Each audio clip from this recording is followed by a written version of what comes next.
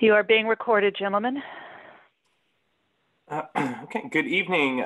Call this meeting, a special meeting of the Planning and Zoning Commission Subcommittee on Subdivision Regulation Rewrite to order. It is 7:01 p.m. We are meeting via Zoom.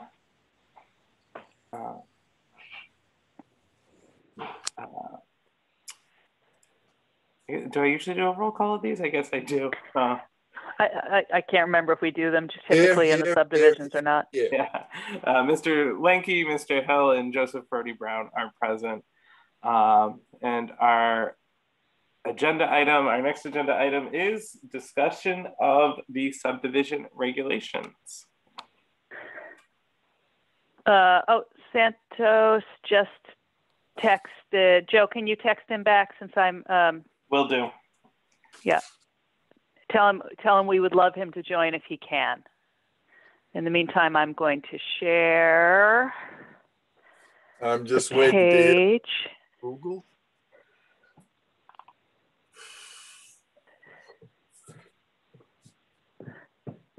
Yeah, if there's no motions or votes, the quorum, strictly speaking, isn't necessary, but it certainly is nice to have one. Right.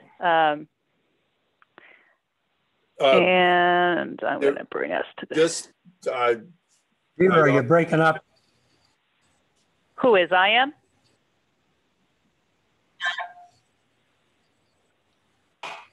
I've got you, Tira. What were you saying, John? I was just going to say, you really don't have to have a major quorum. If you've got 3 people and you feel it's sufficient enough to continue in a subcommittee, okay? It's because It's not really from a couple of my experiences already. So Tira knows all about that.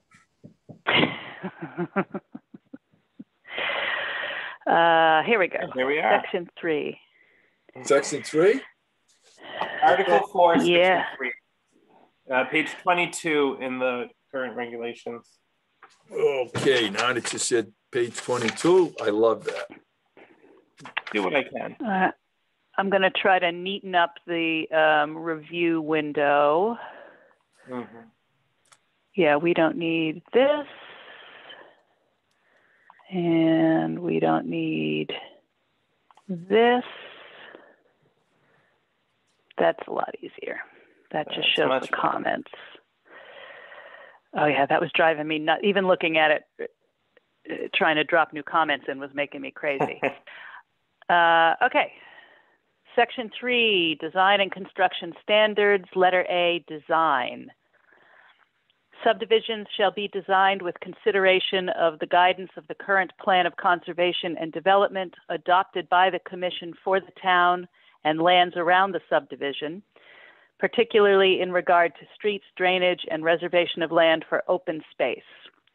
Proposed subdivisions and all street drainage and other improvements required by these regulations shall also be designed and constructed in accordance with the Town of Thompson Road Ordinance and other applicable ordinances and regulations of the Town of Thompson.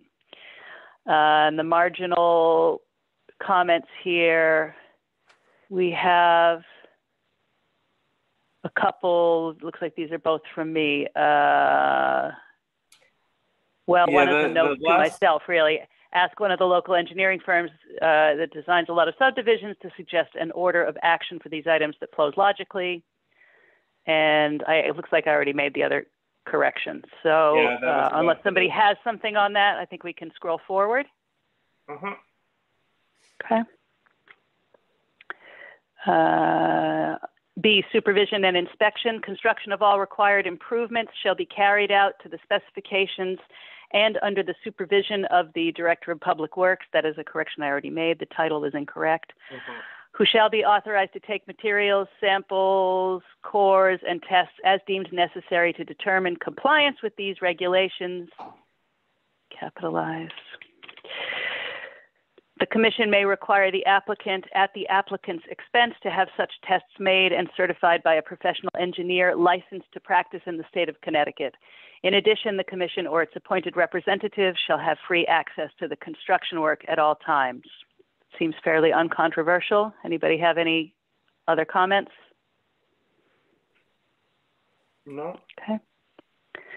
Moving forward, give me a second to turn my ceiling fan on in this office. I'm turning into my father. I keep saying it's like an oven in here. That is going to be on my father's tombstone, but I'm getting right behind him. Oh, Cindy just came in. Letter C, building lots. Proposed building lots shall be of such shape, size, location, and topography. I'm suggesting striking and character for a number of reasons, which we can discuss. That the buildings can be constructed reasonably and so that they can be occupied and used for building purposes without danger to the health and safety of the occupants and the public. Any lot which is found to be unsuitable for occupancy and building by reason of water or flooding conditions, unsuitable soil, topography, ledge rock, shallow depth to bedrock, or other conditions shall be combined with another lot or lots that are suitable, which may result in a reduction of the total number of lots, or shall be marked, this is not an approved lot on a subdivision map. No lot so designated by the Commission shall be considered for approval until a grading plan meeting the requirements of Article 4, Section 4E. I haven't checked to see whether that is a meaningful section, has been submitted. Proposed building lots shall be designed and arranged to make best use of the natural terrain, avoiding unnecessary regrading, and to preserve substantial trees, woods, and inland wetlands. So I suggested striking in character for two reasons. One is that I don't actually think it means anything there. I mean, a building lot of character, what does that even mean? Also, there's a big movement at the state level to strike the term character from zoning in general because of the way it is frequently used as a subjective way of excluding people from doing things with their properties. And I would suggest that logic is sound. Therefore, we should follow in kind. It may actually end up being a state requirement anyway to strike that. And then my other observation, which is a question to the Commission, is there a reason to include the option of marking something as not an approved lot rather than having the applicant add it to another conforming lot? Discuss. Before we get to those two big topics, I actually think it should be Article 4, Section 4. Sorry, I just lost it. G, perhaps? Yeah, G. Section 4, or yeah, Section E. As currently written. Yeah. Okay, I'm just going to highlight that so I know to go back and check it later. Yeah. Because all those numbers are going to change, so I want to know which one it ends up being. Okay. I had also marked character before we got here, and for many of the reasons Tira had indicated. I'm not sure what others' thoughts are on it.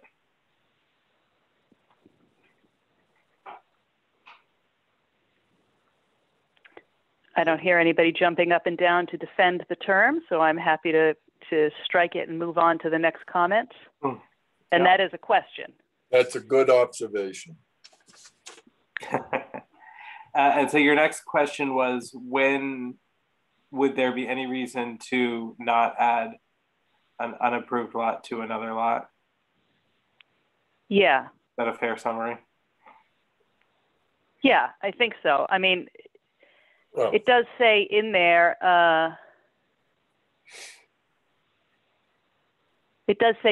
that it can be combined to create, a lesser number of lots, or it shall be marked as not approved. But what is even the point of that? Why not just tack it on to an approved lot? Well, that would make sense. Yeah, what then happens? I mean, does someone buy that land? What then happens with that lot? Yeah, I guess if there is an option that should be suggested, may result in a reduction of the total number of lots, or shall be combined with required open space would be the only other thing that makes sense to me. Right. I don't know, Alvin, what do you think about that?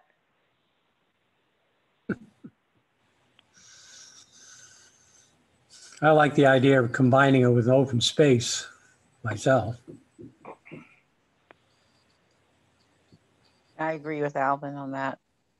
Yeah, I kind of, because Or shall be that other option. Or shall be designated open space or something like that?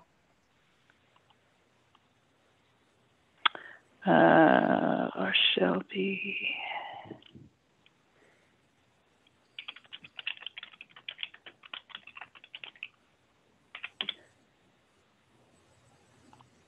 Okay. Yeah. I mean, that seems much more logical. Obviously, council's going to review everything at the end anyway. Maybe there is a legal reason, but it just doesn't seem to be a very functional choice.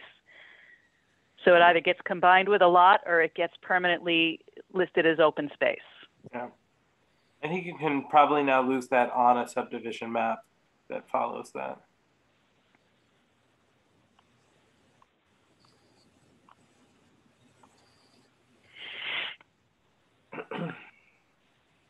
So let's just read the sentence back to make sure it flows.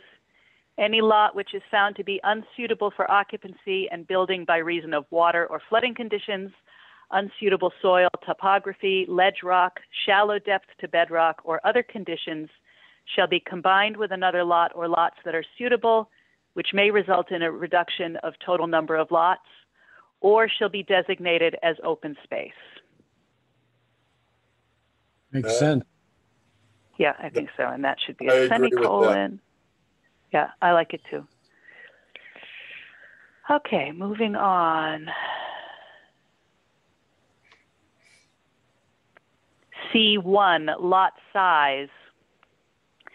Any lot proposed for residential development shall meet the requirements of the zoning regulations as a minimum size, except the commission may require larger lots if needed to provide adequate separation between and among the well, septic system components, foundation, including footing, drains, or other mechanical means of drainage, and any other such features on any nearby lots, whether existing or possible in the future, and a reserve area for potential replacement of the leach field proposed for such lot, which reserve area meets the requirements of lot size, and that no portion of any septic system may be within 50 feet of any wetland soil, drainage feature, or in an area of shallow soil to bedrock, water table, or other potential interference with proper functioning of the septic system.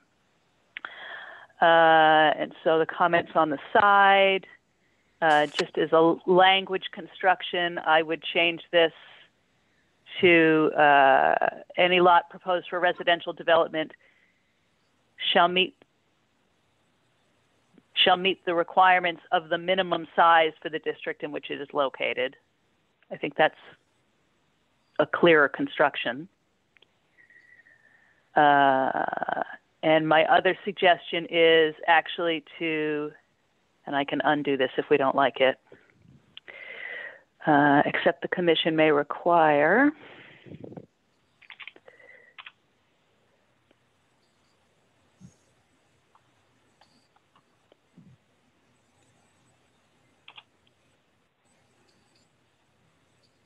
larger lots, and I'm just going to cut it here, larger lots if needed, and then, oh, wait a minute, I'm going to redo this. Hold on. Sorry, guys, bear with me. I didn't do this quite right. The commission may is where I want this. Oops.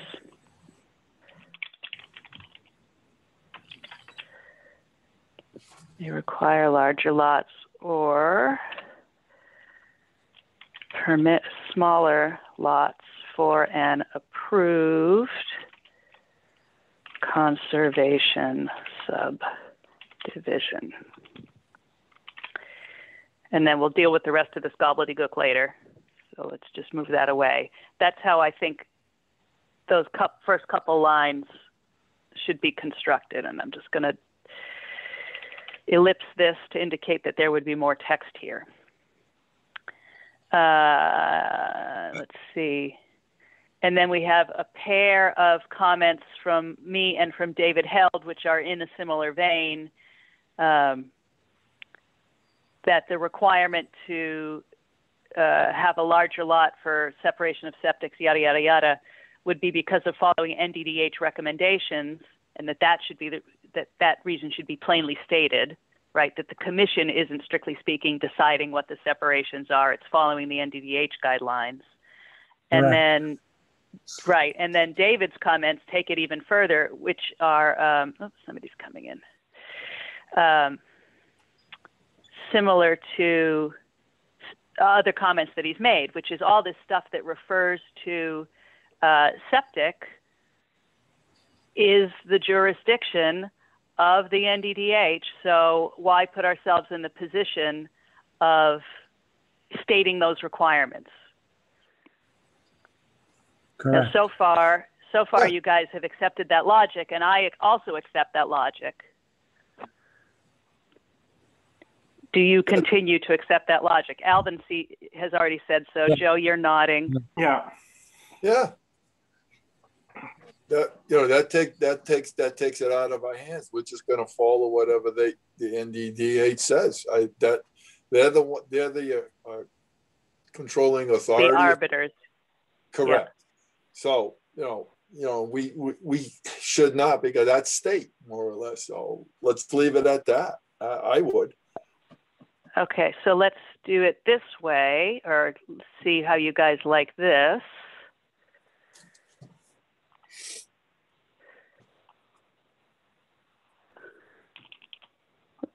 Good afternoon, ladies and gentlemen. I just want to. Hi, Brian. Hi, Hey, Brian. hi there. Hi, good evening. We're glad that you're here. I hope it isn't causing you like major agita. No, I just don't know what time of day it is anymore. It doesn't even matter anymore. Hey, Mr. Brian Santos, I had somebody give me a very interesting story about you playing golf with you had somebody when Bobby was alive, you guys were playing some golf around the golf. I lost your last. Yep. Did some playing of golf with Mr. Bob DeRosia. Yep, Mike. Miss him already. Yo, you had some ringer? You were playing with Danny Santerre and everything? Yeah. I was with Danny last night playing golf. I see. Okay, so how do you guys like this construction now that I've finished typing it? Any lot proposed for residential development shall meet the requirements of the zoning regulations as a minimum, shall meet the requirements of the minimum size. Hold on, bear with me.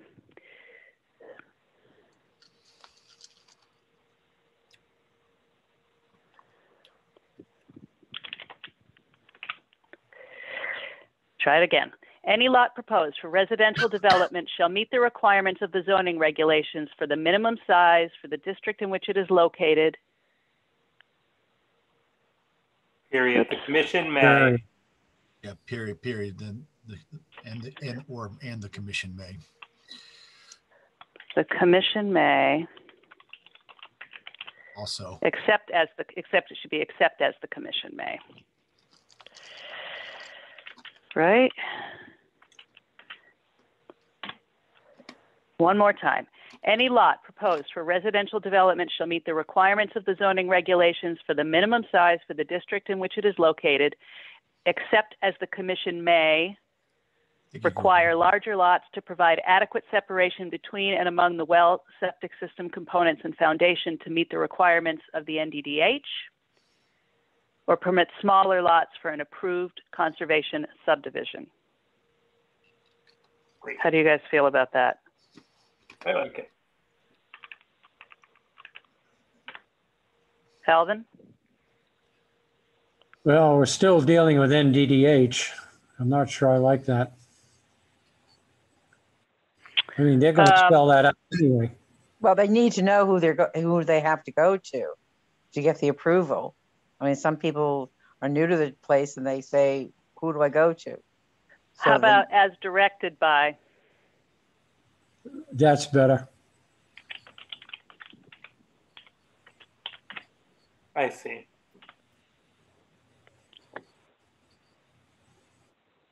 Does that seem correct?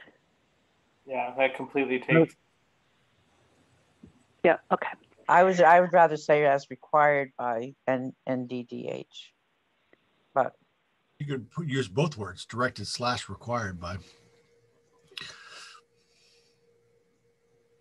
Yeah, I think required is better than directed.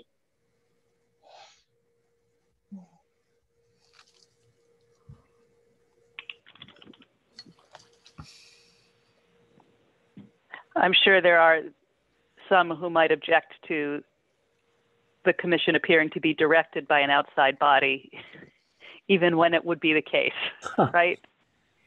So that's just acknowledging the requirement. Yep. I think that satisfies the purpose and also doesn't get into a lot of unnecessary detail that isn't really what you're considering, right? Right. Okay. I love it when we get something done.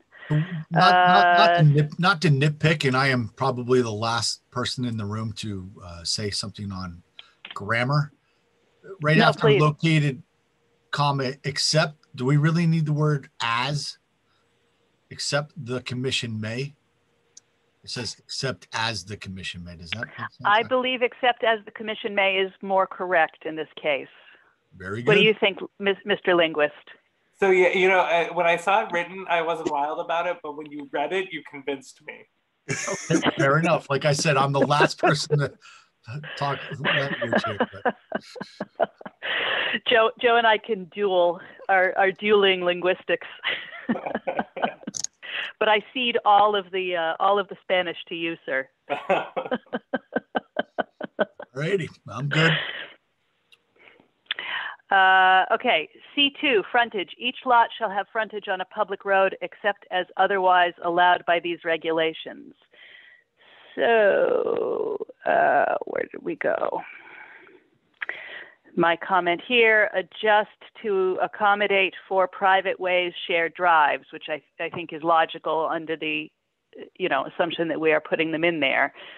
So is it as simple as each lot shall have, is just adding those three things? Like acknowledging that the frontage may be through a shared driveway? A public or public road or private way. There are a few roads in town that where it's a town road and everything, and there are some shared driveways, even though they got the public frontage on both sides, to the shared driveway for those houses. I'm just trying to think what makes sense here. Each lot shall have frontage on a public road or private way, except as otherwise allowed by these regulations for shared driveways. Now that makes sense to me, but does it make sense to you guys? Each lot shall have frontage on a public road or private way, except as otherwise allowed by these regulations for shared driveways or interior lots. That sounds pretty good to me, but. Can anybody imagine any other instance that is not covered by those 4 examples? Just like the meeting the other night, that gentleman that's got that property, he would like to put those houses, like 4 or 5 houses in, and it's going to be a shared driveway. So, let's use that as an example. There's a good example that this would, you follow what I'm saying? Yeah. Yep, I can even bring it up. So let me save where we are, and we'll just quickly flip over. While you're doing that, Tira, is there any way that saying public road or private way opens any unintended ramifications. Well, I guess my question would be like what? I don't know. Yeah. I was just thinking the same thing, Joe. I can't think of any negative impact by saying that. Hold on, let me find. Give me I thought I pulled time. this up. Give me time to think. Yeah. Yeah, well, and Cindy, again, think don't about forget that one. we're going to have this reviewed by council. So, Right. so it is always possible that, you know, Attorney Roberts is going to come back and say, hey, you guys meant well, but this is just not right. I mean, we haven't had a lot of those instances, but there have been a handful on technicalities, right? So, Well, the other issue too is that knowing that this is going to be a change, then I can be more observant when issues come into the office and see how they relate to this phrase in our regulation, and if there'd be any ramifications on what we're trying to do, or if there's any examples that, hey, this is not going to work for this, so let's rethink this. So, and we have time for that. Right, especially in the development period, right? Right. We can, so that's why I was so happy to have this the other day, which I said in the meeting, is that we can actually look at this as a quote unquote low density district example of a subdivision with shared drive. So Tira, sorry. I'm not sure that's okay. The way you shared it, you were only sharing Word, but if you're not sharing the plans with us. Yeah, we see a bunch of black screen. Oh, really? Okay, let me try it again.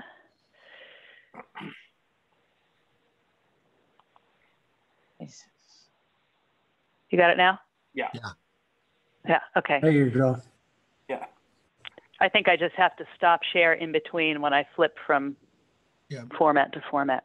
My only comment is when you say shared driveway or interior lot, it shouldn't be shared driveway for interior lots, such as what we're looking at on the screen right now. Well, that's a shared driveway. Yeah, I know, but the word is or interior lots. It should be shared driveway for interior lots, and this is a perfect example of that. Except that not all interior lots do have shared drives. As they're currently configured, you can have a flag lot. Sure. Your flag lot would have a private separate drive, but would not, strictly speaking, have frontage. Yeah, we have language that gets around that. Yeah, my lot's a flag lot. Right. Okay. Unless we only want to have interior lots that share drives going forward, which would grandfather everybody else in. I don't happen to think that's necessary, but that's what you guys are here to discuss. I won't say that I have strong feelings about that. Yeah, I understand what the intent of the word or is now. I got that. It's in either or. You can have a shared driveway for an interior lot, or you can just have a shared driveway. Right. Yeah, technically anything on a shared drive becomes an interior lot, right? Except in as far as we've defined that it doesn't, or I've suggested that we define that it doesn't. But an interior lot does not necessarily have to share the drive. Yep. Okay. Got it. All right, let's go back to the doc. Grammar. Oh my God.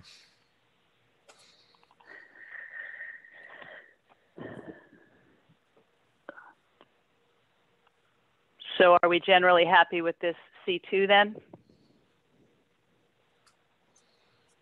I'll read it again. Each lot shall have frontage on a public road or private way, except as otherwise allowed by these regulations for shared driveways or interior lots. Good to me. Sounds good to me. It's pretty straightforward. I'm good with that. I love straightforward. C3, lot numbers. When feasible, lots intended for separate ownership shall be numbered beginning with the number 1 and shall continue consecutively throughout the entire subdivision. Adjoining sections of the same subdivision having the same title shall not duplicate numbers. I'm not sure I know what this second sentence even means. No. Adjoining sections of the same subdivision having the same title shall not duplicate numbers.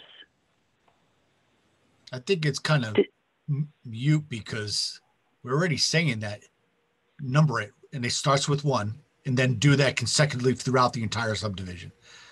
Yeah. So if it had an adjoining section, it would just be a continuation of the same subdivision. So I feel like you can strike the second sentence unless I'm missing something. Yeah, this sentence doesn't make an ounce of sense to me. Is anybody deriving meaning from that? I feel like I remember subdivisions where there's been like 1 and 1A, like, or A, I don't know, like different sets of numbers. Is that a re-subdivision, Joe, you're thinking of? No, I don't think, maybe, but I don't think so. Like, I feel like, I don't know, have there been any big subdivisions that we've done in the past 10 years? Oh, No, Nothing bigger than Madison or Donovan, right? yeah. Donovan's actually the biggest. Yeah, and I feel like, I wonder if maybe that one had different numbering systems. But the thing with Donovan's, Joseph, is he's tying it back in. He's creating a big horseshoe. So you have some houses that were already there previously for the last 45 years. So how the numbers are stacked, how the numbers started from, which would be the right side, and where the new side starts. So, that would be the same thing.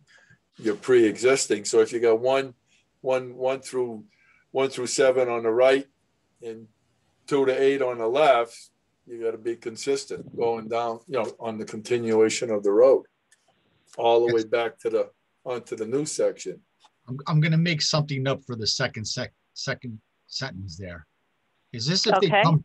Is this if someone comes back later, whatever, say 10 years later, and says, "All right, I'm going to continue on with my subdivision." Right, and this is adjoining sections of the same subdivision having the same title, because it will be the same project, shall not duplicate numbers, meaning it would not start over with 1. It would just continue on with whatever number they're on, 51, 52, 53. I'm making that up as a rationale. Yeah, no, I see what you're saying, and I think it was maybe Joe said something about, does that have to do with re-subdivision? But honestly, what kind of an idiot would you have to be to start numbering your street numbers with numbers you already had? Hey, which is not to say that there aren't idiots, but This isn't a street number. This is the lot number. Yeah, lot numbers. Oh, that's true. That's true. Lot numbers. Yeah. And I agree with what I agree. It could be the re-subdivision. Well, I said it's probably related to the re-subdivision. Yeah, that's a good observation. We're all thinking street numbers, I think, when it is in fact lot numbers. So I would just remove the word adjoining sections, say re-subdivisions of the same subdivision having the same title should not duplicate numbers. Yeah, that's good, Brian. Let's see.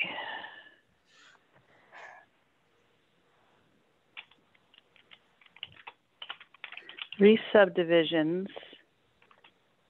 Having the same, I guess, subdivision. Of Re-subdivisions of the subdivision. That's re-subdivisions having the same title. Yep. So not duplicate. Shall not duplicate numbers. Shall not duplicate. I feel like that's clear. Lot numbers. That's assuming that that's what that was actually meant to. Yeah, I know. And none of us really know, but at least it has some logic behind it now. So we'll stick with that for now. It'll go into the V1 draft, and then we might change it again later. C4, lot lines and shapes. Insofar as practical, the side lot lines of all lots shall be at right angles to the street on which the lot faces, or shall be radial to the street line. It shall be the discretion of the commission to refuse to permit town boundary lines to cross any lot, and in the event of such refusal, such boundary lines shall be made to constitute That's terrible. Such boundary lines shall be made to constitute one of the boundary lines. I know what they're trying to say, but that's just such sloppy language. All right, so my comment that I dropped in here was, is this genuinely necessary? What is the purpose of requiring squared off lots? I'm always very leery of squared off lots in New England. I'm all for squared off road. Go ahead, Alvin. No, I mean, why are we getting involved with shapes? Yeah. I kind of agree. Like there's a good solid reason to have, there's a good solid reason to have right angles at street intersections. It forces somebody to actually slow down and stop at the intersection. But who cares if a lot is irregularly shaped? That's got to be based on the shape of the parcel that you've got, right? Pretty much. All right. Does anybody have strong feelings about keeping this? Because I'm inclined to strike the whole thing. I personally rather see it get zipped out. I don't have it. I don't care either way. All right. So this one definitely, I think. Because it comes down to, for the lots of lines and shapes and everything, that really comes down to the I just pulled a senior citizen moment. The person that's going to build all the lots, the civil engineer, right? Engineer and the builder. And the engineer. So that's on them, how the lots come out on size or whatever, as long as it meets the requirements usually it's like, okay.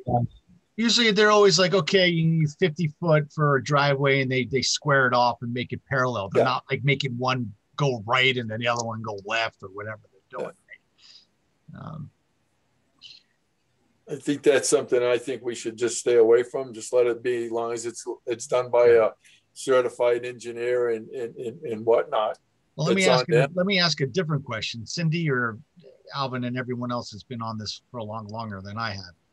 Have we ever had a lot line issue like they're talking about here, like a shape issue that this had to be brought up? Not that I know of, Brian. Not that I know of. Yeah. No. I mean, I feel like if that's the case, then strike it. Clearly, people are laying out things properly. Yeah, and I can call to mind several highly irregularly shaped parcels where carving out right angle lots could in fact be prohibitively difficult to subdivide. I would like to have something in here to say, and maybe that's why you're leaving the second portion of this is. Well, I think they're two separate things, but if something does become so irregular that we don't like it for whatever reason, and I don't know what that reason is at this particular time, that we have the right to refuse it and say, you need to lay that out differently. It's like, but what could that be? I have no idea. I have no idea. Well, it's like anything else. What we're doing here is we're just trying to simplify everything, but you never know what somebody's going to come out of the woodwork with something and throw it at us. And then, well, we'll just have to make a decision like Brian says.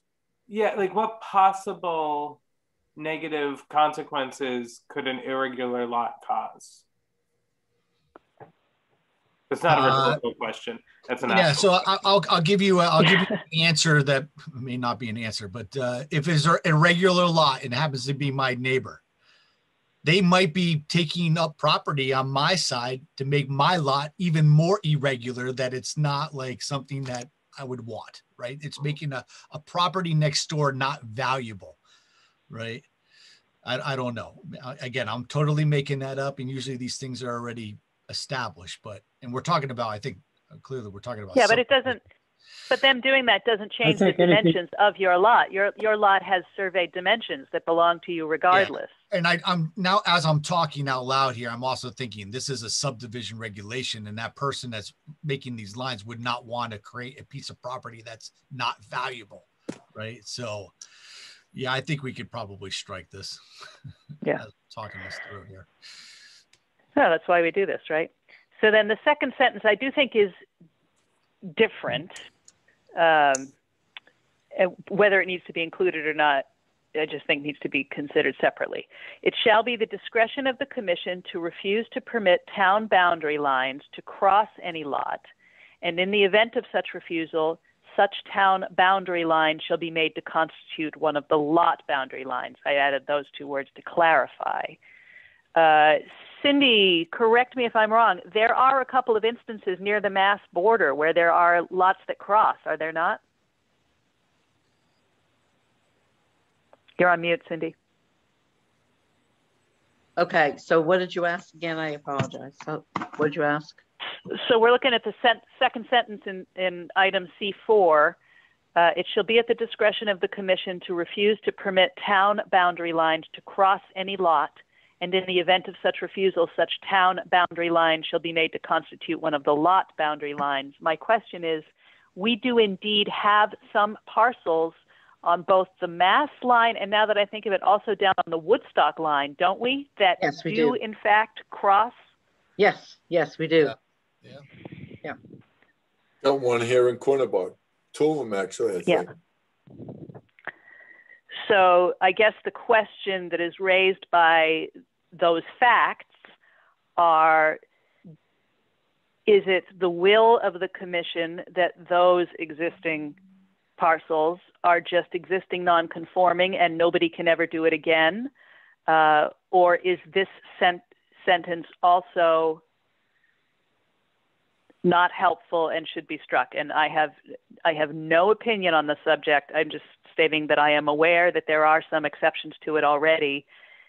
Do they cause significant inconvenience, problems for the municipality, particularly the ones crossing state lines? I would think that's got to be weird. State line. Well, what happened is it depends on what side of the state line the living quarters, which would be your bedroom, is. That's the town you're supposed to be paying your taxes to, if I remember correctly. Yeah. Do you pay usually we're taxes not on the property that's not in the town? Are we saying that the house is like down the middle? Usually it's just the piece of property that goes over the. No, this one here is the property and the house is divided right on the town, on the state line and everything. And it's been like that since I can remember, since I was a kid. Here's an interesting point. Later on in this same section, in section I, we say it again: lot lines shall be laid out so as not to cross town boundary lines. So is that important that so they want to say it twice? Right. Do you want to just punt on this and take it out here and deal with it later? I don't know. It wouldn't make sense to take it out. Why repeat twice? Then what? Well, we're not going to put it in twice, right? That's for sure. Right. So the first question is, do we want to keep it? The second question is, if we keep it, where does it belong? I mean, this is what? This is for building lots. Building lots. So it does make some sense that it would be in this section if it's something that you're retaining. Yeah, I would keep it here. I like the word discretion. It's our discretion. If you're trying to do a subdivision right up against whatever, Massachusetts, and you got this one piece of property, we have the right to say, no, you're going to use the border of Webster or whatever town it is. That's your lot line, right? And you have to stop right there. The boundary line of the town. That's correct. Yeah. Okay. So here's the, like, now that we're talking about this like this, and I agree with you, Brian. I think that's good. I'll remind the commission as well that Rhode Island line, we have property too that butts the state of Rhode Island, and that line, last 150 some odd years, is still debatable. But not south line. I think there's several degrees that no one seems to. It's almost like la la land between go buy one it. State. Yep. Go buy it, Alvin. So here, yeah. So here, just claim it by adverse possession. Here it was discretion, right? Yeah. But when it is mentioned again, it's shall. So it's required language. Lot lines shall be laid out so as not to cross town boundary lines. I can't imagine a good engineer crossing a state line or of any state line. You can't see it. Well, I mean, how much of it is up to the engineer? If it's one contiguous parcel that for some reason is across two state lines or two town lines, I mean, the engineer didn't create the master parcel. It exists that way for whatever reason, probably because it pre-exists zoning. So what happens in those? I'm based on, I mean, because that's the only way that's going to happen, right? Is something that pre-exists zoning. Right. Yeah, exactly. But nonetheless is still a lot of record for whatever reason. Yeah. So let's try this. Let's do this. Oops. The commission may, or do we want to strike it in general as I think Alvin just.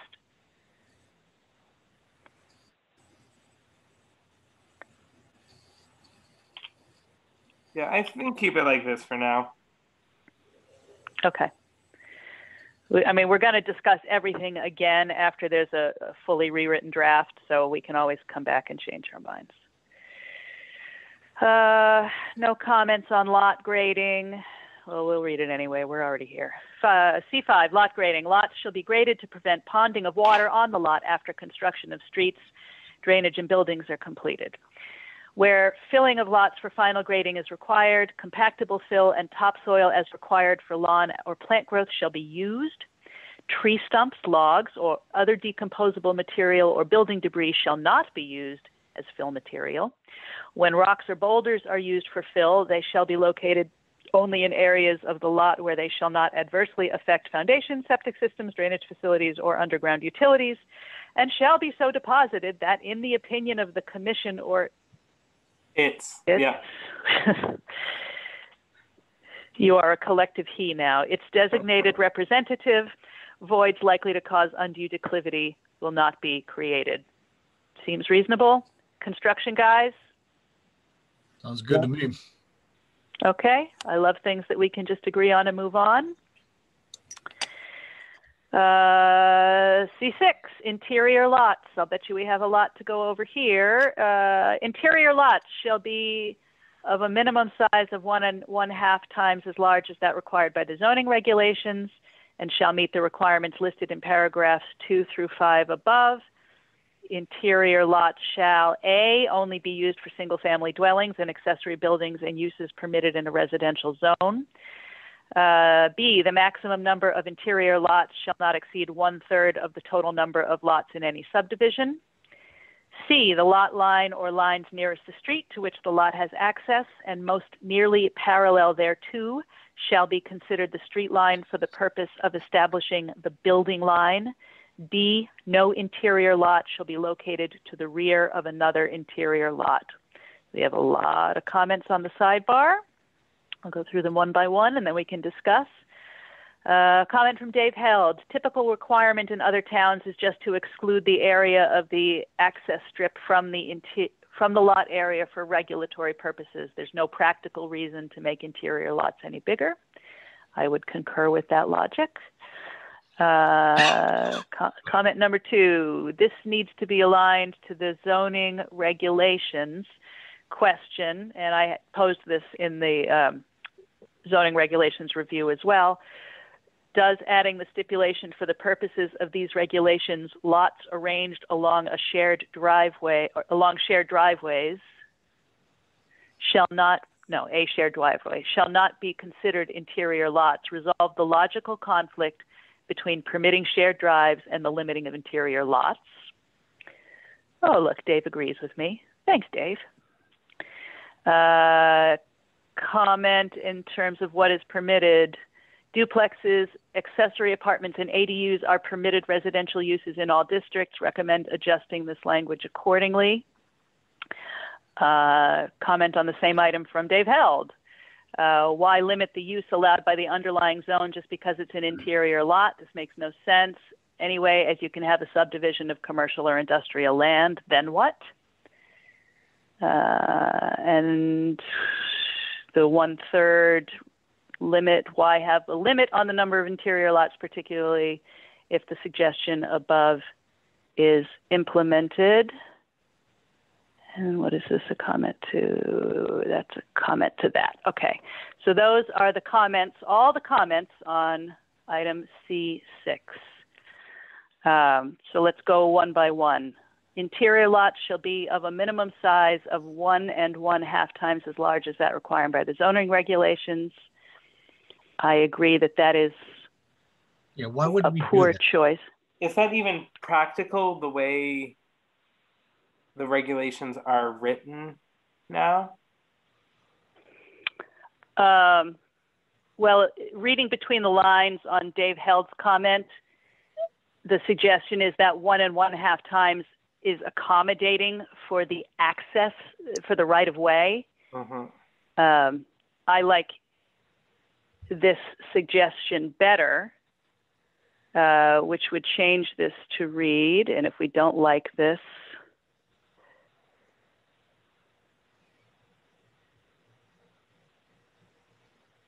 let's try this.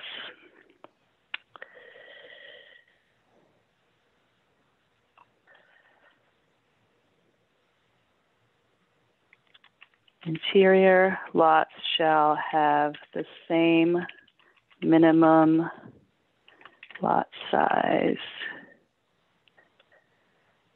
required in the underlying district.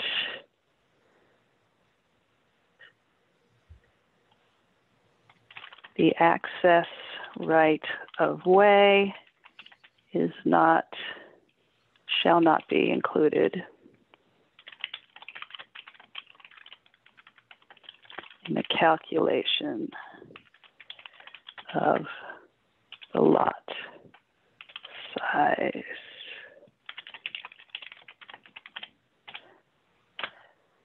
How does that sound? Interior lots shall have the same minimum lot size required in the underlying district and shall meet the requirements listed in paragraphs 2 through 5 above.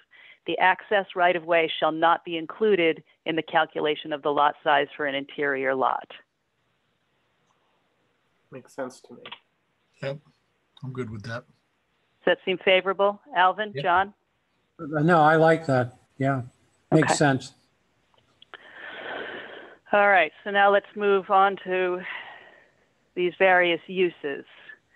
A, interior lots shall only be used for single-family dwellings and accessory buildings. And Sorry, uses hold up, as permitted in a, sorry, do we want to add that that language that for the purposes of these regulations in your this is actually a suggestion for the zoning regulations. Gotcha. Although it might be prudent to also reiterate that here. I'm not a big fan of repeating material, but I think it is clarifying in this case. Yeah. What do you guys think? I think as we're talking about shared driveways. Well, it accommodates for shared drives. Yeah. So let's try this. I think whereas this section is specifically entitled interior lots. I like this. I think this is appropriate to add it here. Where would you add it, Kira, in the zoning regs? Currently, interior lots are addressed in general provisions, and I think the only thing it says is that there shall be no more than one. And that what we discovered after we adopted that was that it was contradictory with allowing shared drives. So in other words, if you have a situation like where Santos lives, right? He has a flag lot behind a lot. Nobody can come and build another lot behind him with a non-shared drive. Mm-hmm. But if a subdivision were to come in on a, a currently, well, like the Napic one, right? That all of those lots would be right now considered illegal interior lots unless we say that for the purposes of these regulations, they are not interior lots. They're just lots with a shared drive or a private road. I mean, the private road kind of takes that away, but if he doesn't constitute it as a road, he constitutes it as a drive. That's getting into splitting hairs, but. Yeah, that was one of my questions. Sorry, I'm sorry if I'm just asking a dumb question here. Is private ways considered interior lots? I would say no, because a private road, well, we have to decide that, I think, later. Okay. No, we said private way gave frontage, right? Up there earlier? Yeah, I think that's what we said earlier. Was frontage. That's right. That's right. They do give frontage, so therefore okay. No. So the answer is no. Okay, very good. Yeah. Good catch, Joe. Okay, we good with the. Yeah, I think this is appropriate to add it here, and I'm with you. I don't like duplicating things, but I feel like this, you have to say something about shared lots or a shared driveway is not considered an interior lot.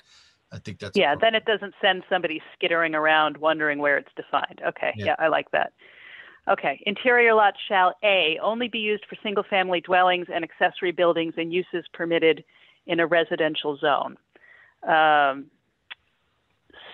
So as I point out here, we already allow more than those uses in a residential zone.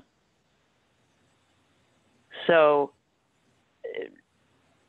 can we strike this? I think we should strike. Yeah, I agree.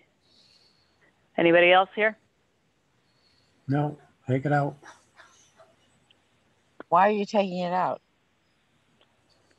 Well, because it's there are uses that are permitted in a district, in a zone, in a district. Right. So presumably any lot that fits the requirements of the district can be used for the use, right?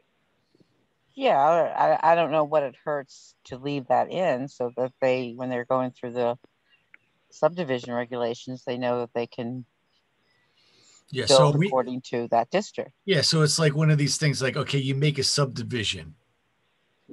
And this is saying, all right, you can only have single family dwellings and accessory buildings that are associated to that dwelling. So if somebody creates a subdivision, if we strike this, they could have a single family. And right next door, it could be a multifamily. Next door to that is another multifamily. Well, if it's permitted in the district, right. I would leave what this I don't know if I'm in favor of striking it now, because I feel like if you're going to have a subdivision, it should be single family homes and whatever accessory structures they want. I feel like we'll get a mismatch of all kinds of different things if we allow multifamilies to be in other subdivisions, even though they're allowed in the district. But if they're creating a 50-person 50-house subdivision, I at least want it to be consistent of single family homes. So how about a compromise, which is that an interior lot can only be used for uses essentially that are a simple zoning permit use. So let's quickly, or somebody who's got the actual regulations book in front of them. Okay, give me a district, Tira. RRAD. Okay. Let me find, okay. What can you do with a simple zoning permit in the RRAD? Agriculture, farm stands, home occupations, single-family dwellings, two-family dwellings, accessory apartments, accessory dwelling units. Yeah, see, the two-person. Yeah. A duplex. So if somebody wanted to take, instead of just putting in the single-family dwellings in on a where he could put 50 houses, and he wants to put in 25 duplexes, long as they're like Brian said, long as you're consistent in what you're doing, not a single family, then a duplex or whatever, 2-story apartment or something, as long as it's being consistent. But you know, why can't it? So The way I'm reading this, right, you could have duplexes on all the lots with frontage. It's just the interior lots that you can't have. Why not? Why does it matter that it's an interior lot and not a frontage lot? Why do we, like, I don't understand. Right, do you know what I mean? Do you know what I'm saying? Yeah, you can still do have a understand. mix match in a subdivision because there's no limitation on the frontage lot uses. Yeah, You know, I'll also point out that in, just to use the example of a neighborhood, which is not a subdivision, but is a neighborhood, such as, you know, the Main Street area of North Grosvenor-Dale, you have duplexes, or you theoretically have, but there's a few, duplexes next to, or even triplexes next to single family homes. That's not disruptive of the character, right? Anything that you would be allowing on a simple zoning permit in the district, presumably you've already said these uses are allowed. Yeah. You know, and using the example of the largest thing I could imagine going on an interior lot, what would be the problem of, say, a subdivision? Let's say Fran Napik's acreage was actually being used for an equestrian farm. He keeps horses, right? So that's an agricultural use, which would be well interior. Right. So why would you limit somebody from having the large interior lot, like maybe somebody who's subdividing their own property, with the smaller lots out front? Yeah.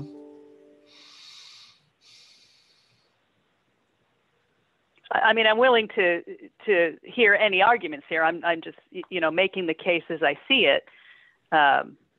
But my feeling is that you have the districts, and the districts have uses. And this is getting proposed, remember, as a subdivision all at once, right? So yep. The developer's going to come in with an idea and a plan from go. So what would be the impetus for limiting what goes in an interior lot? I think it's what Brian suggested, that it creates a patchwork. So it just depends on if you think a patchwork is equivalent to negative, or if a patchwork is just organic development. But it doesn't prevent a patchwork, because you could have a patchwork of uses with any of the lots that have. It could be right next door. It could be a shared driveway, and it could be all kinds of different things. It could be, you know, private way that has all kinds of different things. I understand Joe's point that we're talking about an interior lot. Why are we limiting just the interior lot and not everybody else, right? Yeah, why interior lots specifically? Yeah, I don't have any. Well, the point of that is to say that this interior lot can only be used for what's allowed in that district. But that's true of all the lots. The lots can only be used for what's allowed in the district, period. I agree with that, but you might have a creative developer that comes in and says, well, I'm going to put all these houses in front, but in the back, I'm going to put whatever that doesn't go with the houses. So, but it still has to fit in the district. Yeah. I hear you. I just, some things just have to be written out so people understand them, even if you're duplicating. But I don't understand what this does. What was that? I don't understand what this does. I don't understand what makes it just reconfirms what's in the zoning regulation. But it doesn't, Cindy. It puts additional restrictions on interior lots that don't exist on lots that have frontage, and that's what I don't understand. Yeah, I feel like if it said just following the character of the surrounding property. You missed it. We got rid of character. We don't do character. We're scrubbing character from everything. I'm bringing it back. I'm bringing it back. Let's say character. All right. He's bringing sexy back too, but don't tell Justin Timberlake. No, those days are done. I'm no longer sexy. All right, I just totally don't know understand what it hurts to make that statement. Well, I'll say it again for Joe. Is it putting an additional requirement or restriction on a district that's already established in the zoning regulations? You're saying now, and by the way, interior lots can only have a single family dwelling, which is going against let me change. the district. Let me change the point a little bit because Dave Held makes it here. Why limit the use allowed? This makes no sense. As you can have a subdivision of commercial or industrial land, right? So right now, the way this is constructed, if you're proposing a commercial subdivision, right, something that has multiple business uses lotted out, and it follows all the other, it says only can be used for single family dwellings and accessory buildings and uses permitted in a residential zone. You're creating a conflict. Yeah. What do you have? Is there a separate section in your subdivision regulation that there is spells not out the criteria? It's just the subdivision. Yeah, it's just a subdivision of land. What is true about the way all of these subdivision regulations are worded is that there is an underlying assumption that those subdivisions are residential. But that underlying assumption is fundamentally flawed because the subdivision regulations just govern the subdivision of land, regardless of the use. The zoning regulations govern your uses. The subdivision regulations govern how you create parcels of land for those uses.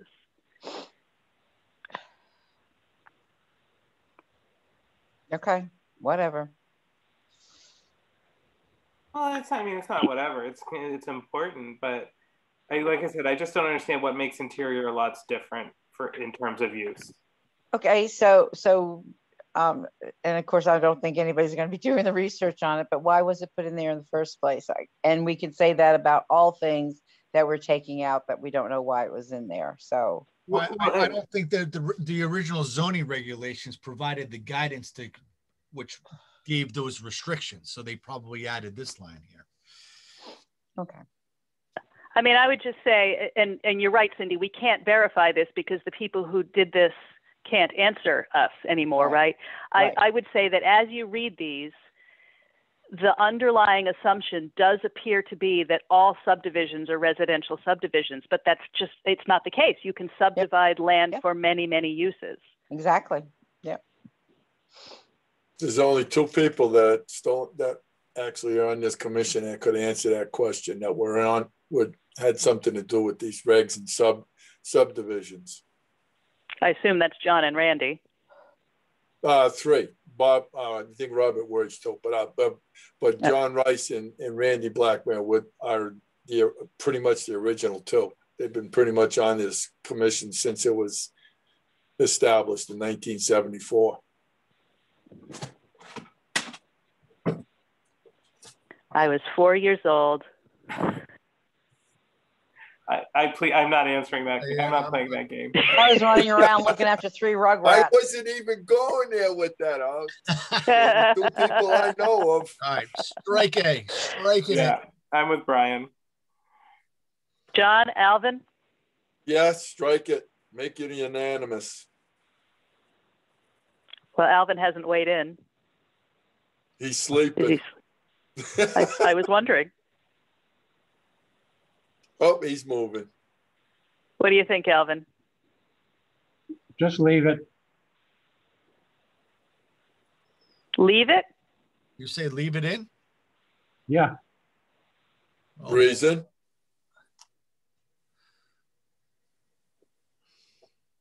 You want to have the additional requirement to say it has to be a single dwelling in interior lots. Okay. Oh boy, Joe, we gotta vote now. Well, the thing, we can leave it in. Remember, this is a first draft, so, and we also only have 4, right? So, it just means we'll discuss it later. But what I will do is highlight it, and maybe someone else can tell me why. Yeah. Up for further discussion. I look forward to that conversation.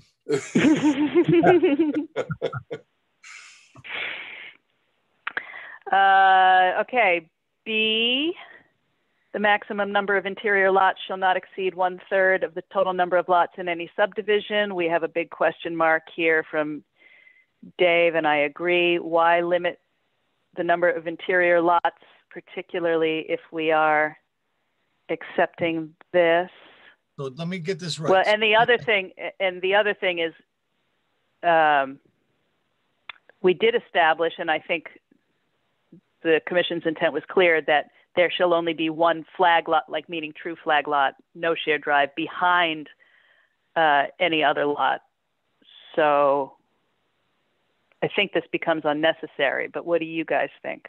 So I just want to make sure I'm clear on the way this is written here. And again, forgive me, but if I have a subdivision, let's say easy math, I have nine lots.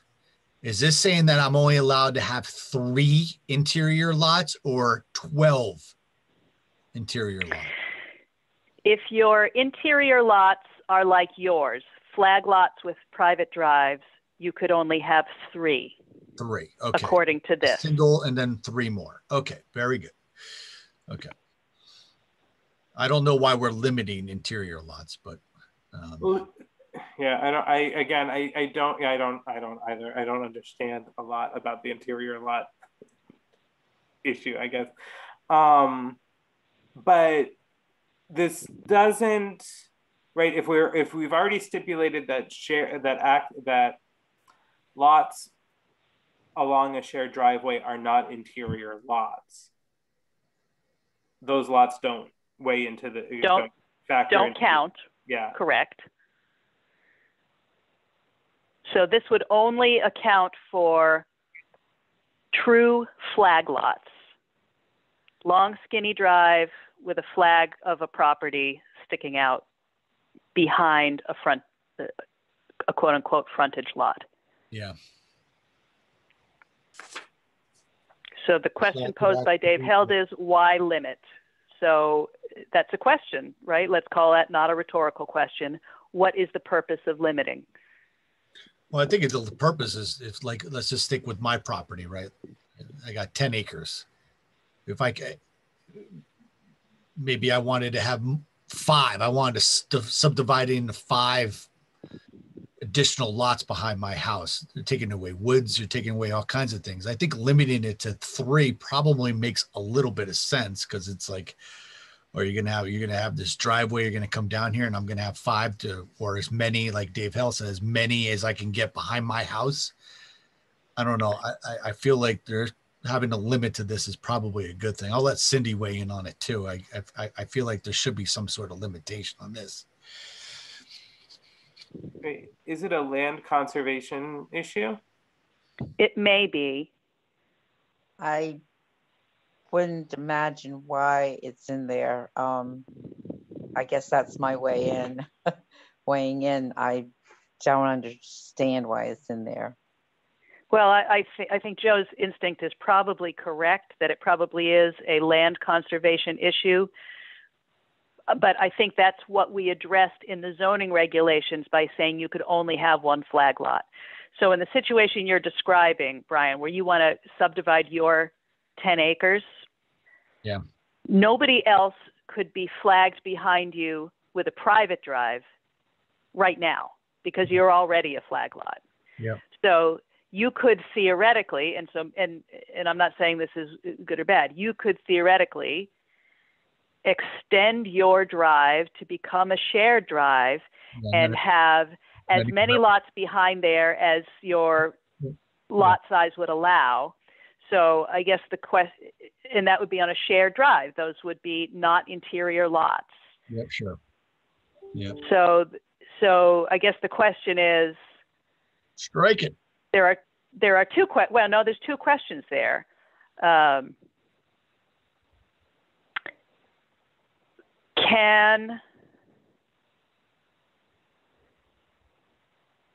No, never mind.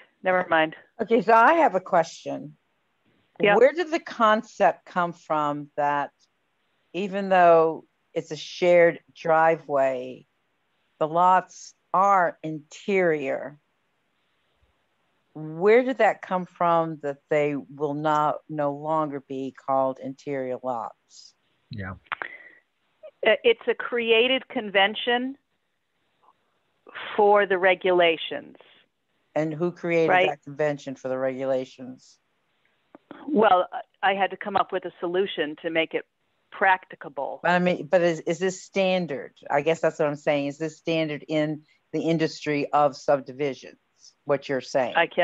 I have no answer to that question. I don't know. So I would research that, because I can't imagine why they wouldn't be called interior lots. Yeah, can we bring up a map that shows me like visually, graphically, what an interior lot is? Well, yeah, sure. Let's look at your house, since you already acknowledged that yours is one. So let me pull up the parcel map. Yeah, because I'm just confused now. If I can say my property's a flag lot, which is what's your address, Bri? 77 Hagstrom Road. Sunset Strip. Name and address for the record, please. Oh, there used to be a show, man. So, oh, that's right, before your time. Yeah. Where'd I go here? This one? You guys got that? Yes. Oh, look at that flag. Beautiful piece of property. Look at that. So here's your house, and here's the lot that you're flagged behind. Correct. This is what makes you an interior lot. You have a private driveway that leads here, and the way the zoning regulations now are currently constituted, and we discussed them at great length, and it was what we as a group arrived on, was that nobody could then,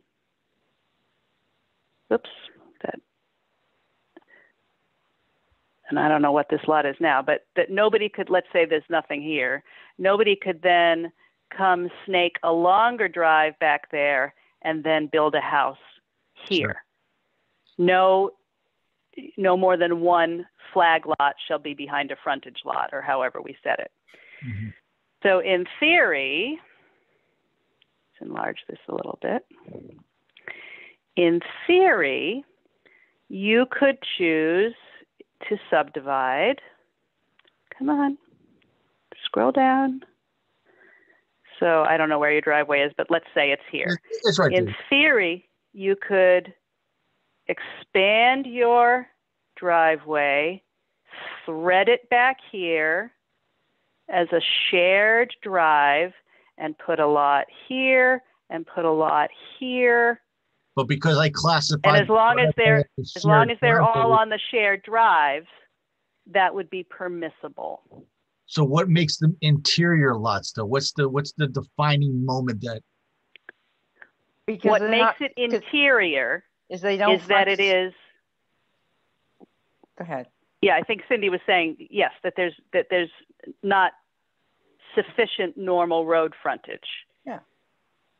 So that's why I don't. So that makes it interior. So that's why I don't understand if you're doing shared driveways. And they're all interior. It seems like it would never be an interior lot because everyone's going to say it's a shared driveway or a private lot. They would never be classified as interior lot. Well, I think you need to do some research on that. I mean, if we haven't researched that in the industry, I mean, are we doing the right thing if this is not a common practice to not consider them interior lots?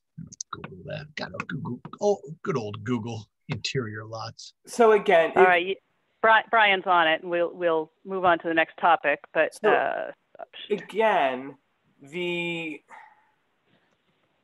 regulatory bias against interior lots seems to be based in the fear of overdevelopment. Is that fair? Yes, I think so. Fair.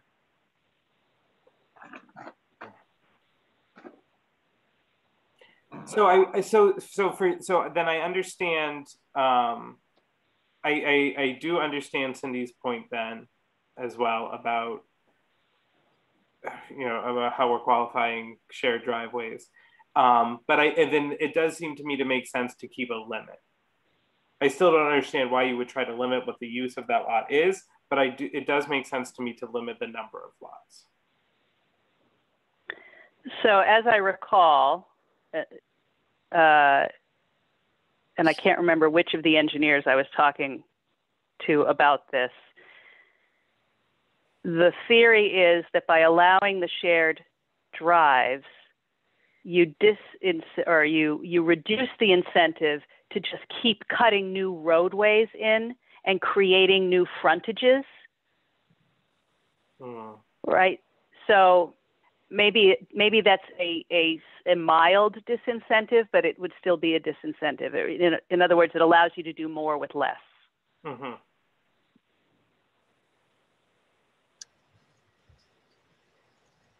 Because every time you create a new road that has to have a new driveway, each of those roads, first of all, needs to be maintained by somebody, whether it's public or private.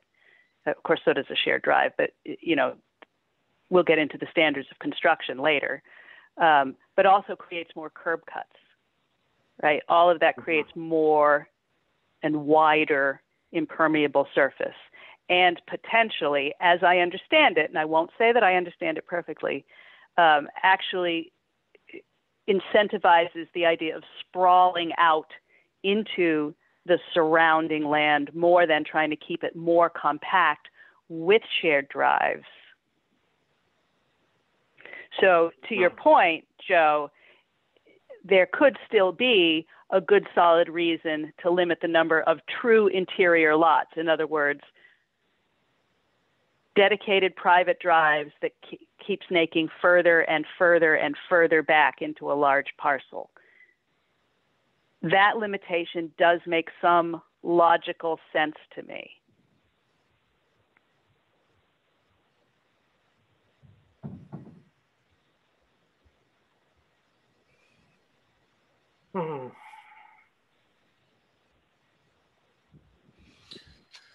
Yeah, I'm getting a little confused on this interior thing. I'll share my screen if I can. Hold on. Yep, hang on. You should be okay now. I just quickly looked this up. It's I don't know, Saratoga or whatever this is. They said interior lot means a lot other than a corner lot with only one frontage on a street other than an alley. See the lots marked in B. So all these are Bs. But this is kind of like a private way, right? And here's your frontage. So these are all classified as interior lots. But we would say, well, this is a private way because it's a subdivision, right? Right. So you can continue to build as many as you want because it's a private way. It's falling into a different classification. So it goes back to the same thing I keep on saying is I don't know when an interior lot is actually applied.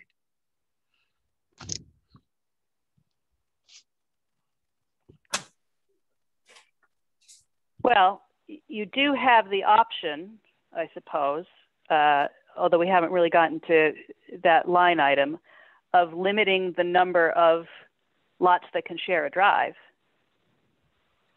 Okay. I don't know if that solves the problem or not. I think it may, because in my opinion, we're never going to have interior lots. They're going to be on private ways. They're going to have shared driveways. They'll be on public roads, right? It will never say, oh yeah, you have to follow the definition of, well, that's an interior lot. It's never going to happen. So if we had other restrictions on those other three that I just mentioned, then it would probably make more sense.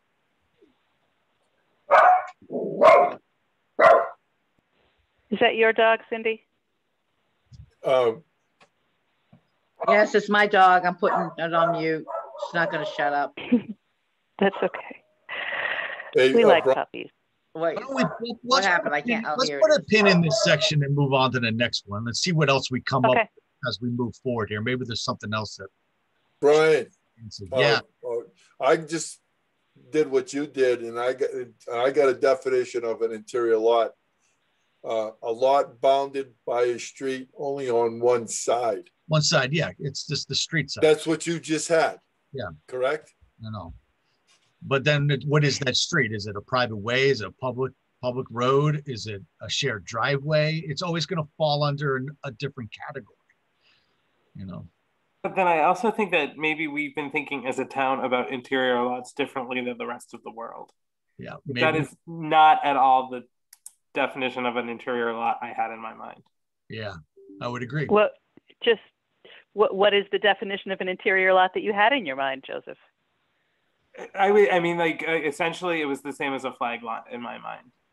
Yeah, which I would agree with you, Joe, 100%. But using like my lot, example, it's a shared driveway now. Now are you following what it shared driveway is? Right, but because if we think again about that image that Brian just showed us, where like those B lots had other lots on 3 sides of them and 1 road, that's an entire subdivision. That's correct. All they are.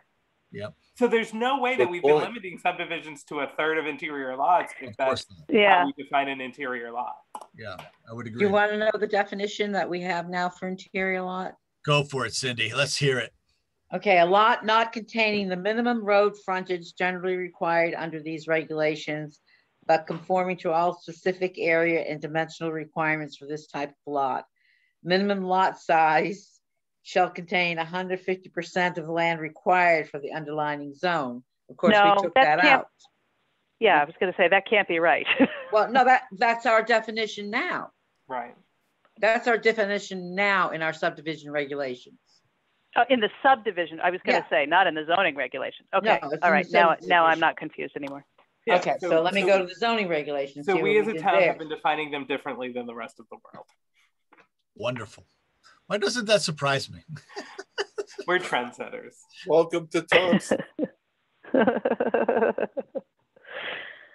Oh, we don't even, let's see. All right, in interior lot, flag lot, in our definition zoning, a land parcel that lies at the end of a long driveway, not containing the minimum road frontage generally required by these regulations, but otherwise conforming to all specific area and dimensional requirements for the district which is located.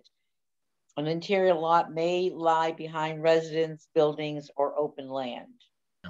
Yeah. So that's interior lot, also in parentheses, flag lot. Yeah, they are synonymous in our definition. So don't we have to make these definitions consistent? We do. Yes. Okay, all right. My general point is going along with that definition that you just read and going with the last sentence that we pasted up top there, where it says, for the purpose of these regulations, lots along a shared driveway should not be considered interior lots. Again, using my house as an example, if I was going to subdivide it, I would just call it a shared driveway. So now none of these things apply to me. Well, that's true. But the whole point was to give flexibility to property owners, right? Or not the whole point. One of the motivations has been.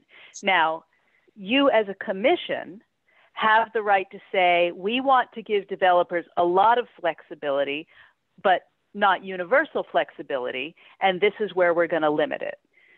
All right. But as currently constituted, I believe that, unless we adjust some of these definitions and stipulations, lots on shared drives currently are considered interior lots, and we limit them to 1. Right? So this is trying to resolve that tension. Okay, well, we haven't got to what that means as shared driveways yet, so maybe it's coming. Correct. Right? I'm just still looking for a single example of a interior lot unto itself that is not on a shared driveway, a private way, or a public road. So your house.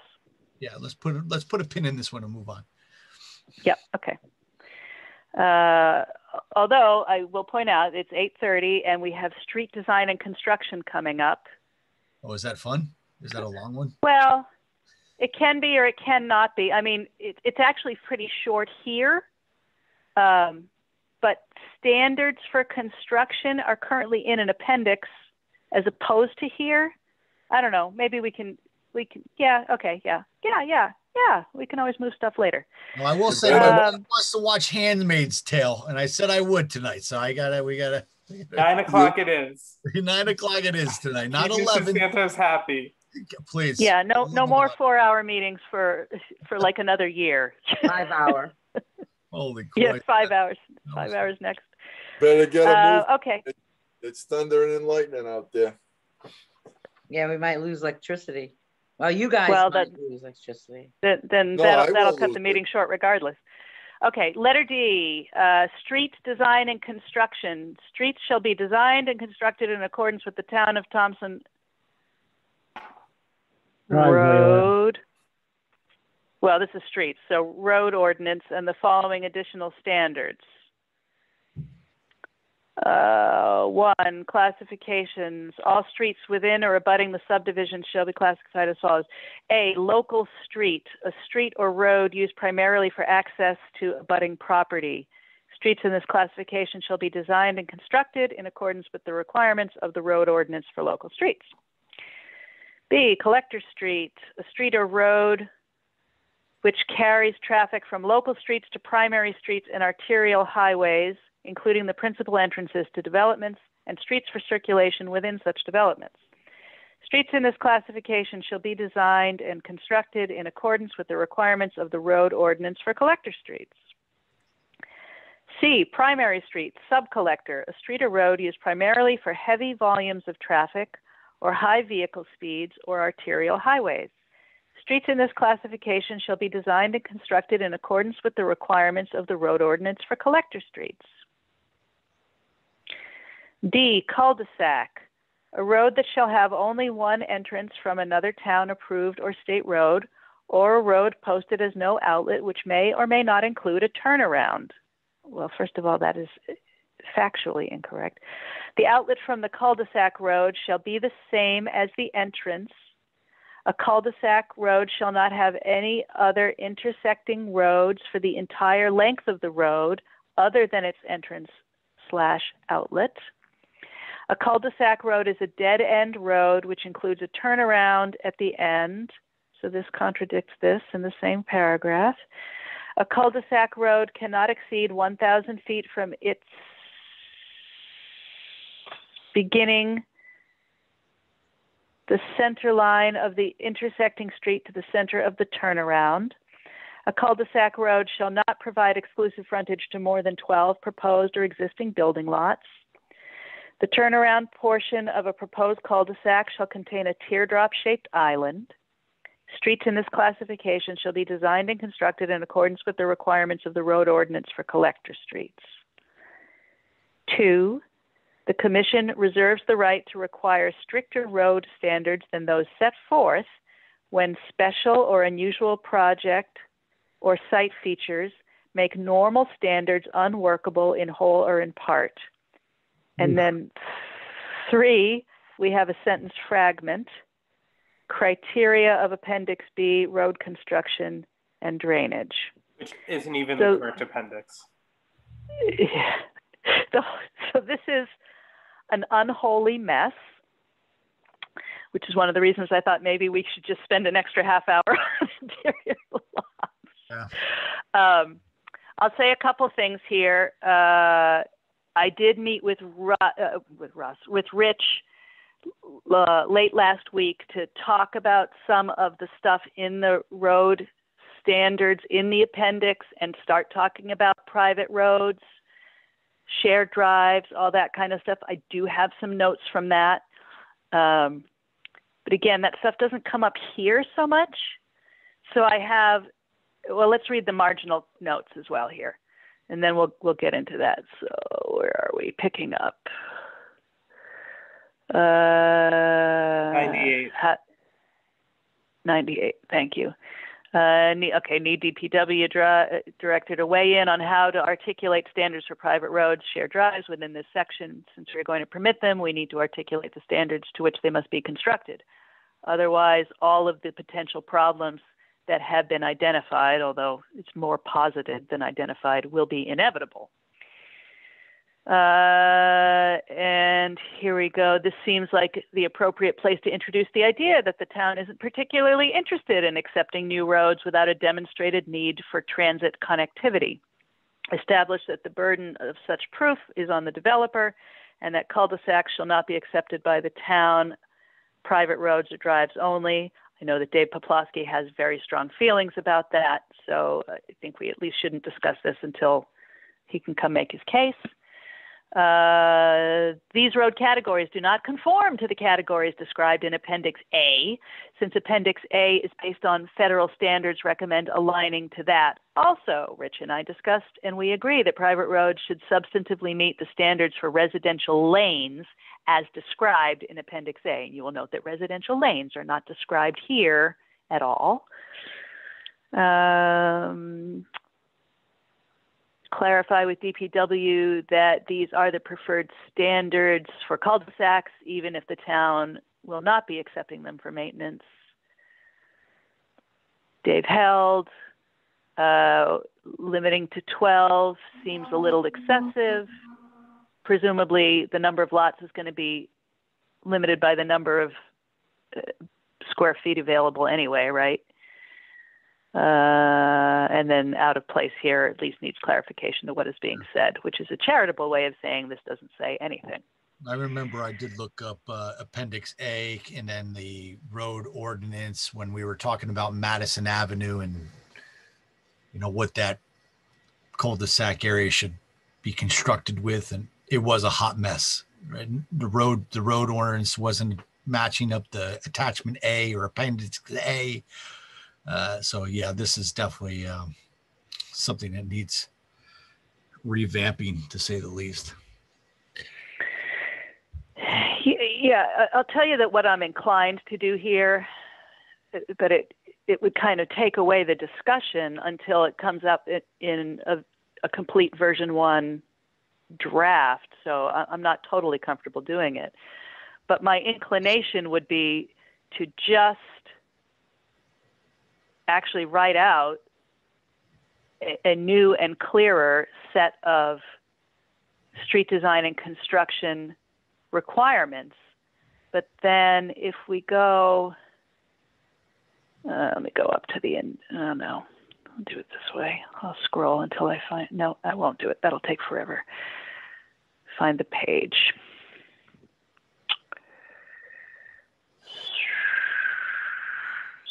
So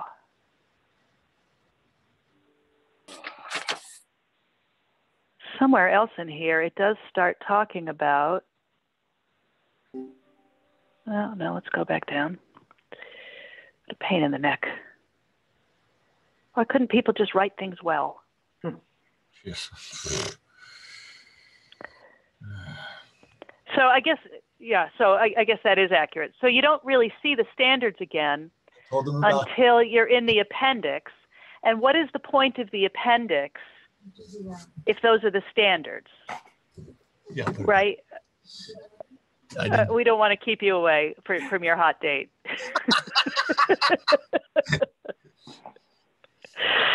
I promise. We've got no more than 20 minutes. I promise. So I think we can talk in general terms here.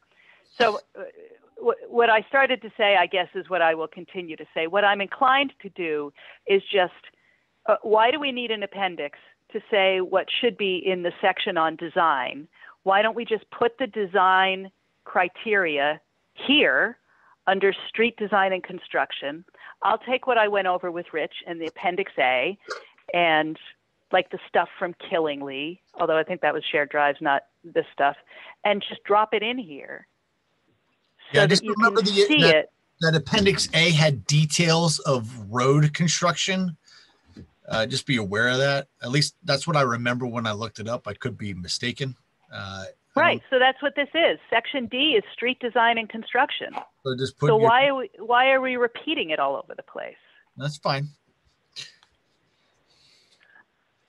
And that's just to fulfill, one of our stated goals. And, I don't have to do it one way or the other, but it just seems to me if one of our stated goals is to make it easier for somebody coming in, picking up these regulations to go, this is my process in the order in which it occurs.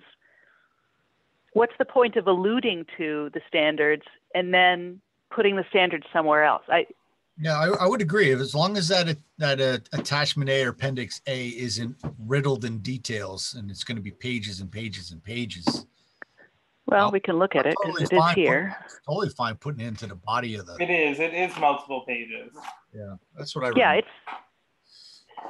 Yeah, it would be a very robust section, whereas now it's a thumbnail that tells you to go to look for the real information somewhere else. 1, 2, 3, 4, 5, 6, 7, 8, 9, 10 pages. Yeah. 10 pages.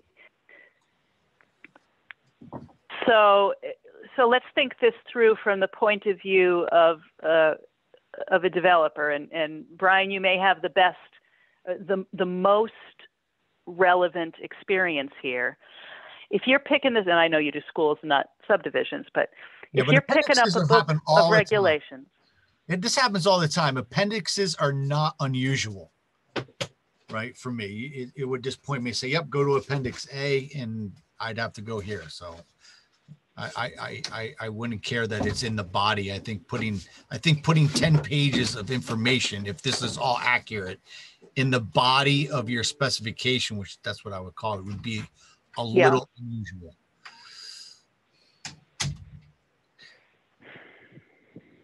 You said it would be a little what? Unusual to have it there. Unusual. Yeah, I would just keep it as an appendix, especially if it's this graded detail, which this is what I remember it being. It was quite lengthy. Okay, so if that's the case, let's go back to the section. What was that page? Like what are we, 2 pages into where we started? Yeah, I think 27, something like that for you, I think. Yeah, I wanted to do 8. I just want to say that out loud again. I wanted to do 8 pages tonight. But Brian's got a date. Hey, the other night she's texting me. She's like, "Are you guys going to midnight on this one?" I'm like, "I'm totally lost right now." Okay, so here's where we are, and Brian just said it's probably more useful to have those things as an appendix. What is the purpose of all this?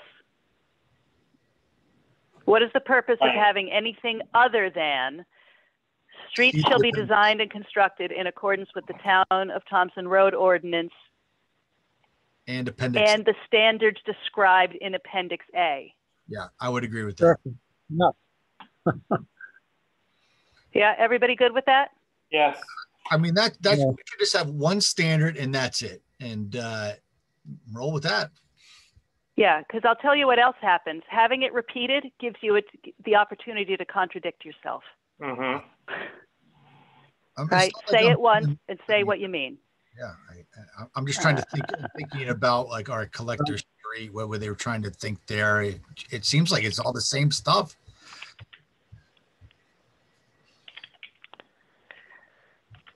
And Cindy, confirm for me, if we keep it as an appendix, then as federal standards change, which that's based on, we can change the appendix without going through the rigmarole of amending the body of the regulations with public hearing. Is that correct? That's exactly the reason why it remains an appendix, because those things do change. That's exactly why. All right. Boom.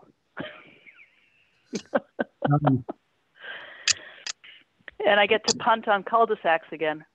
What is criteria of Appendix B? What is that, though? I don't even know. Nothing. It's a hot mess. It's a hot mess? All right, strike that hot mess. Criteria. Appendix B is lights or something.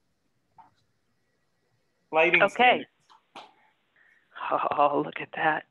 By the way, I get your answer for shared driveways. Cindy's working on it in the background. I love it. No, that's fine. Remind us which question you're answering, though. I'm not answering any question on this section. I was doing some research on shared driveways. Right. So you said you had the answer, but which answer is it? Okay. So common driveways. This is the Killenly regs that you sent us. Yep. common driveways, which we're calling shared, serving more than one dwelling unit are encouraged, especially when interior rear lots are proposed in cul-de-sacs. And common driveways may serve up to 5 dwelling units and shall be paved, etc. So they are calling them interior lots. I just thought I'd let you know that, Killingly.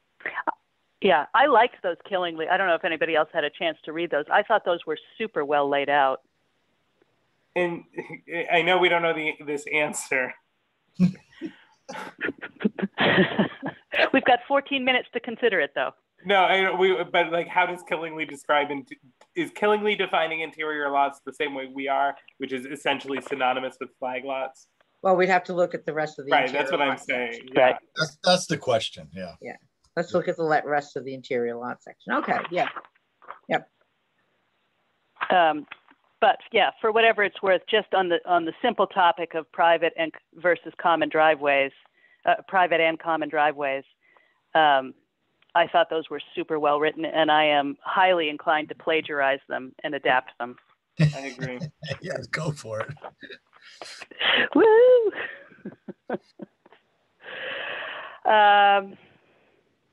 Well, street planning. Alvin suggests making street planning a separate numbered section.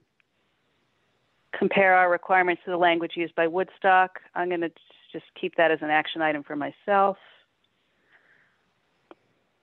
I think we can cut out 13 minutes early so that Brian has the chance to microwave some popcorn. What do you guys think? Sounds good to me. Yeah. Okay, so we will pick this up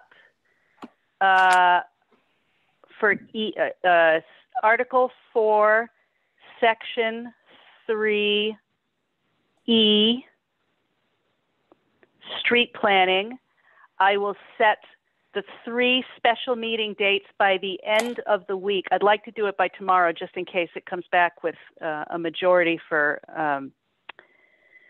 the 1st, which I don't think it will, but just in case. So I'll send them out either late in the afternoon tomorrow or at the very latest Friday. All 3 dates. We can decide which ones are for subdivisions and which one will be regs review. I don't know. We can just toss a coin. I don't actually care much which one. Maybe depending on who's available for which dates and who prefers. Yeah. Okay. Good work, guys. As long as you get your 5 or 6 people on, that's all you care about. Cindy, I mean, you know, the 4 of you plus Dave Poplawski have been at virtually every one and have done the bulk of this work. So I'd like to have the 5 of you every single time, if possible. And then obviously anybody else can come in, right? But I consider that group of 5 to be the true subcommittee in this case. So. Yep. Cindy, the people last night that were trying to do the accessory building, are they really going to go to ZBA, or are they going to wait for us to try to expedite the updates? I got the application today, but I didn't take their money. And we're going to accept the application on June 7th because we're a week early, the ZBA meeting, because my vacation. Yeah. And so the public hearing would be in July. So I told them whatever comes first.